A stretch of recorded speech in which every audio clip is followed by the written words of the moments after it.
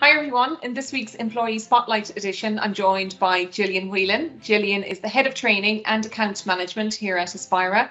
Thanks for joining me today, Gillian. Thanks for having me, Deirdre. Gillian, can you tell me a little bit about your career path to date and maybe what led you to Aspira initially? Oh, I would say my career path is not the probably traditional career path of the head of training or the head of account management in any company, but many years ago when I did my Leaving Cert, I had wanted to be a teacher. And while I was waiting to get my results, I took a job for the summer in the bank. And of course, that meant I moved from quite a rural area up to the city and got used to having earning money and having a great social life with my cousins up in Dublin. So by the time the points were announced and I discovered I had got my placement in college to do teaching, I decided, no, I'm going to take a whole year out and I'm going to mature and I'm going to save loads of money so that when I go to college next year, I won't be a financial burden on my parents. But I had a great time working in the bank over that year, and by the time the following year out of college had come about, I'd spent more money than I'd saved, which is unfortunately a trend I haven't managed to break since. And going to college didn't feel like it was the right thing at that point in time. So I stayed in the bank and I worked in a number of operational roles really in the bank. So I worked in an accountancy department, a customer service role, had a number of different roles. And once, I suppose, the kind of mundaneness of working in a daily operation environment, once I got a little bit bored of that, I decided then that I'd move into projects. So I moved into a project team and I started as a business analyst. I went from being a business analyst to a project manager, from being a project manager to a senior project manager, and then a senior project manager to managing a team of project managers. And ultimately, by the time I left financial services in 2015, I was a vice president managing a large group of project managers, and I had seen my fair share of projects that had gone well and some that hadn't gone well. I did actually close the academic gap while I was working full time. So back in my financial services day, I had applied for a scholarship to do a postgrad in financial services.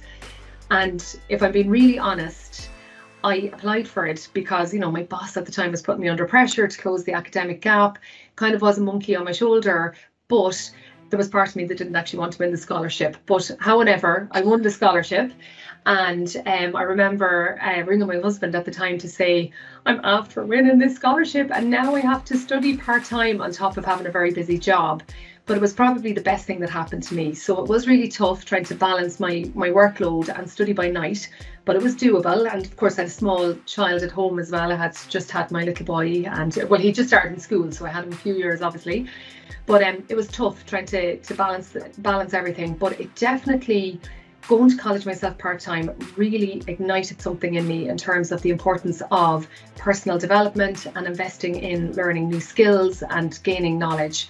So I did the postgrad and I decided then I'm going to take a year out, I'm going to do my master's. And it was when I had that year off and I was doing my master's that I came into contact with Pat, who is one of the founders of Aspira.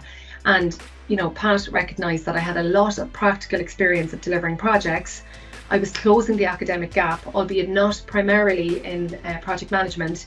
So Pat encouraged me to go and pursue a project management qualification, which I did also. So in that year I had off, I did my master's and I did my PMP qualification. And then I joined Aspira. So when I joined Aspira, initially I was part of the, delivery team. And my first piece of work for Aspira was to go on site with a client and deliver a very large IT integration program in a retail services business. It sounded like my dream job actually when I found out I was going to be working in retail, but actually I was just working in an IT department and it could have been any business. So delivered that program successfully, and then I moved into training delivery and advisory work for Aspira. And that was my next question, Gillian. What prompted the move to project management, training delivery, and what qualities do you need to be an effective trainer in that field? So I'll start with what does it take to be a good trainer. So there's probably three things that are required to be a trainer, and the first one is that you have to know your content, right? So I don't think you can lie. I think you really truly have to know your content and know it deeply. But I think that that's only part of what you need. And unfortunately, I think there are a lot of trainers out there that they read a book and they're able to memorize it and they're able to rehash and train other people in what's included in that book. But that's not, in my opinion, that you need much more than that. So one of the things I think that really adds to our training delivery and the experience of the trainees that we have in our courses is that we don't just teach them in the theory. We share a lot of our personal experiences of how you can actually apply this theory and how it can make a positive difference in your day job. So that's something that I feel I'm maybe too generous in sharing my experiences of what's worked well in the past for me, what hasn't worked as well. But I truly believe that that enriches a trainee's experience, and they're the stories and the anecdotes that they remember when they go back to their day job. So they're much more likely to use what they've learned from a training perspective. And then 100% you have to have a sense of humour as well. So some of the topics, you know, we're not solving world problems here, although to some people being able to deliver projects would make a massive difference in their world. So you kind of need to have a sense of humour as well and good people skills. So I think I bring that to the table as well. And I think that me and the training team in Aspira, we have good people skills in abundance, which really adds to the training experience. So just moving on a little bit, you know, the need for experienced and well-trained project managers is growing. You know, for an individual starting off, Gillian, you know, which course or which path would you advise them to begin with? And I suppose then once they've done that, what's the subsequent credentials you encourage them to pursue? Okay, so you know, Deirdre, that's actually a really good question because it's something I had to work out for myself. So when I was joining Aspira, I had a huge amount of practical project management experience under my belt, but I didn't have a formal qualification.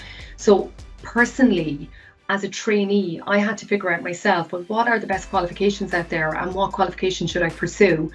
And like, that's many years ago since I've done that. And recently, having taken over as head of account management and head of training, I'm obviously thinking about the future of training. And I've done quite a bit of research in terms of what are the best qualifications or certifications out there in the market in terms of project management. So I've actually recently redone that exercise, and that's part of the start of my journey in Aspira. And look, there are loads of options out there in terms of certification, but my own personal thoughts are the PMP has always been one of the best and will always be one of the best. And the reason I feel quite strongly about that is historically, there's probably been a view that the PMP qualification, which is issued by the PMIs, PMI is globally recognised standard in relation to project management. Historically, it's been viewed as being quite focused on traditional or waterfall project management methodologies. But in January of last year, the exam actually changed. And now, if you want to go into your PMP exam and pass your exam, you are going to be tested on your knowledge, awareness, experience of working not just in a predictive way, but also working in an agile or a hybrid way. And to me, what that signals to the world is I can deliver a project in both a traditional waterfall style, or I can deliver it in an agile manner, or I can deliver it in a hybrid manner. So it's kind of ticking all boxes. So I still feel very passionately that the PMP is definitely one of the best qualifications out there. However, you can't just go and sit that exam. You've got to start somewhere.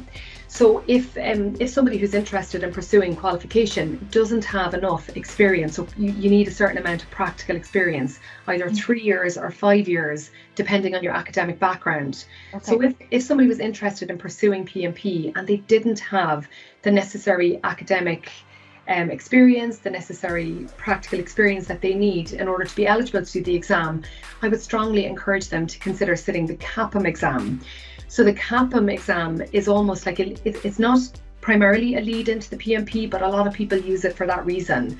So it certifies or signals to the world that you can contribute to projects. It's based on a lot of the same concepts and theory, and most people that would go and sit their CAPM exam will eventually go on and pass their PMP exam. So that's kind of the path that if I was personally rolling out advice, I would.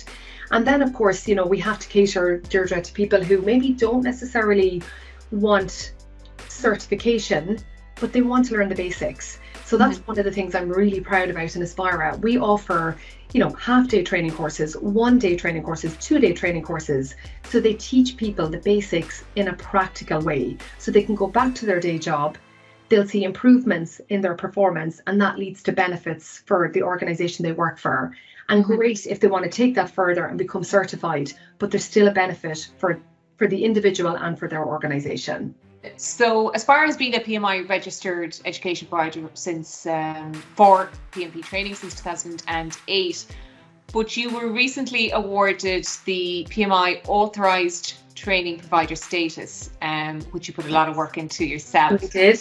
Yeah. What are the advantages, Gillian, for somebody completing the PMP authorised exam prep course through a PMI ATP like Aspira? Yeah, well, firstly, there isn't a huge amount of companies that have an ATP badge because it's not easy to earn it. You can't just decide, oh, I'd like that. We go through a rigorous process of establishing, are we fit for purpose? Do we deliver training to the necessary quality standard? Are our trainers, are they delivering training to the necessary quality standard? So we've gone through that process. We've been successful. We're very proud of the fact that we are a PMI ATP. So what that means, though, from a trainee perspective, Deirdre, is that they can be guaranteed that they're getting the highest quality of training that's recognised by the PMI as being suitable for somebody who wants to go and sit that exam. So inevitably, that's going to lead to an increased likelihood of them being able to pass the actual exam, because the content that we use to prepare a trainee to do the exam is recognised as being suitable by the PMI. So Gillian, you were a finalist in the PMI Project Professional of the Year in 2021, which exemplifies the best in the profession. How did that come about? So I was nominated by one of our clients, actually, which I'm also very proud of, because, you know, often we have lots of people who work very hard, and I think especially when you're working with a client and you don't work for them full time, you're maybe contracting with them or working with them on a part-time basis. Sometimes the efforts of those people go unnoticed because you're not part of the, you know, the everyday business or the day-to-day team. So I was really, really proud to be nominated by one of our most important customers for that award.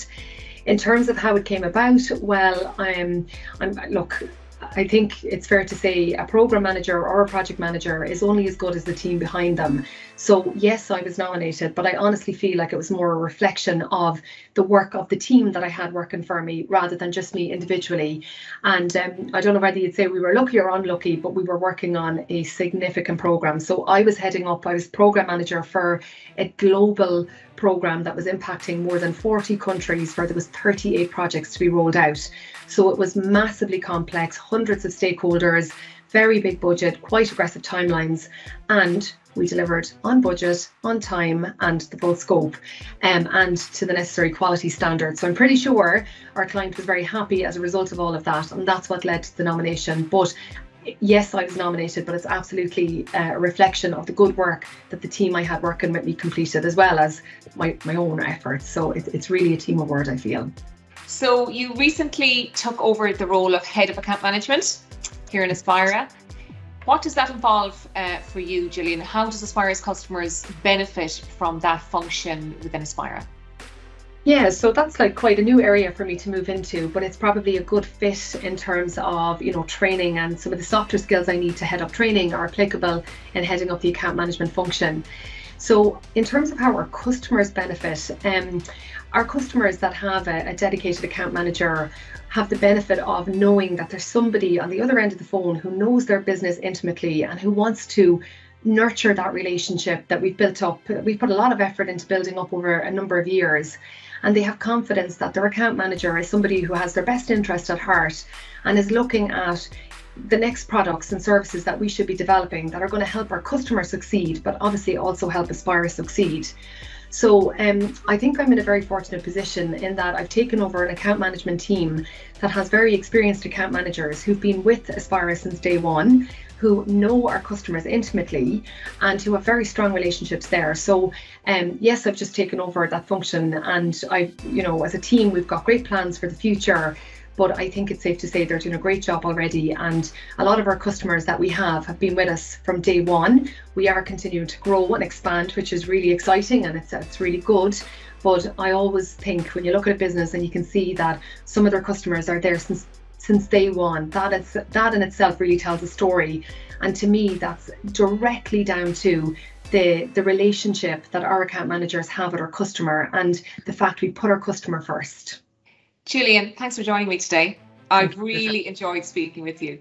Thank you very much.